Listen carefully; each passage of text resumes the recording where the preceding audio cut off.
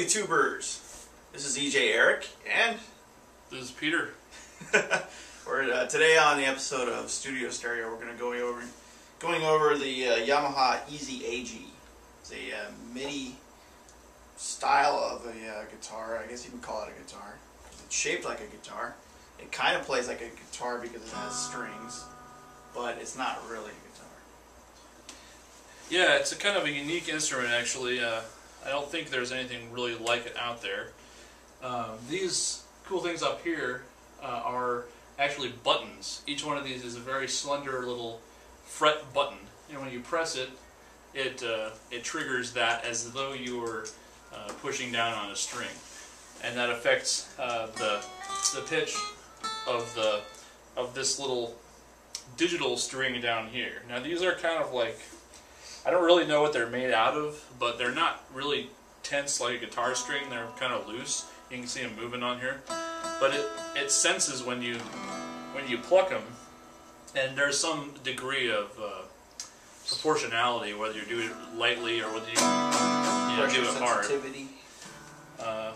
And there's also, if you keep your finger or your hand, your thumb on the back side here, I guess it conducts electricity through your body or something, because there's another little metal patch here, which allows you to put your hand over it, and it's as though you're muting the strings like a real guitar. So if you strum the strings and then you stop the sound, so it's kind of like a real guitar. They tried to make it as realistic as they could.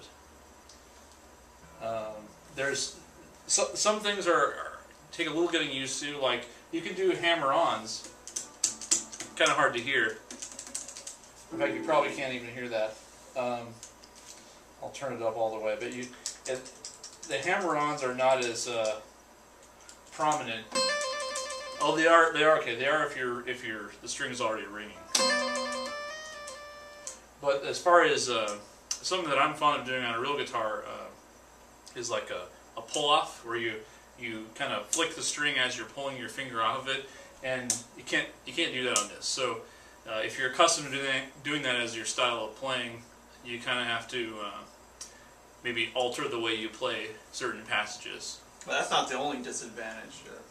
Muting individual strings when you're strumming all six, trying to mute a single string just ain't happening. It's not in my experience. Like, say for example, if I wanted to mute the number 6 string, I couldn't, unless I wasn't pulling the string at all. Oh, like muting it with your with your thumb, okay. Something that you can easily do on any kind of other guitar, or just even lightly having just a little bit of pressure on there. And see, just a little bit of pressure is still going to play. One disadvantage. Yeah. Of course, this isn't really a guitar. Another thing is that these things right now are running on batteries. What is this, like 6 AA's? Or 9 volt. In any case, it also plugs in, but that's a good advantage if you want to take this thing around without having to plug it in left and right. Camping, for that matter, if you can't afford a real guitar. These things are about, what, 250 bucks a piece? 20 bucks a piece? A little less than maybe 220, 230 for one of these things at the moment. As far as like keeping them in your car, like keeping them in the trunk of your car, that actually, I've been doing that myself, and it works out pretty well because there's no rare exotic woods here to get warped, So these things, so far have survived pretty well, like in the trunk of my car. Getting used to these little buttons takes a little bit of time. These things, I guess it's about the same size as as an electric guitar without a head on it. Just those tiny little fingers.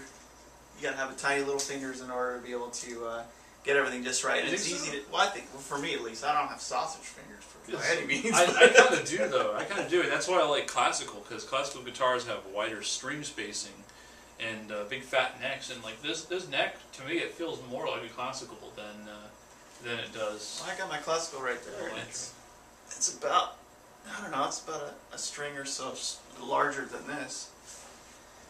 And in my experience, it gets wider as it gets farther down the neck, though, as well. But the higher up you go, I don't know, I seem to get a little confused when it comes to trying to play chords. Not to mention that you tend to look to see if you're lighting up the button or not, whether you're actually pushing it all the way down. Which of course you can always listen to it as well. Yeah, and the lighted buttons, they go up to I think the 6th fret, and then beyond that they're not lighted. So I mean that's I'm sure they did that for reasons of economy or whatnot, but. Well, not to mention, I imagine most of the major chords are first 5. Yeah, your chances are if you're playing bar chords up here, you know what you're doing. That's a good advantage if you're making an instructional video. It helps the viewer be able to see exactly what you're playing without trying to look around your fingers. Yeah, it really does. Like, you know, I don't know if you can see this, but you know, C major, D major, G major, A minor. It's a bit easier to see exactly what somebody's doing with the light up keys. Some of the features on this thing, of course, is the volume, which cranks up there pretty good. There's a lot of songs on this thing, something like 20 songs that are already pre-programmed in here. It's just a demo song. 2, 3, 4. Of course, you're never going to be able to actually play. I'm never going to be able to actually play these. But another thing is that you can actually song select, and then there's a mode in here where to press play. One of these buttons here is 1, 2, where you can actually play the chord.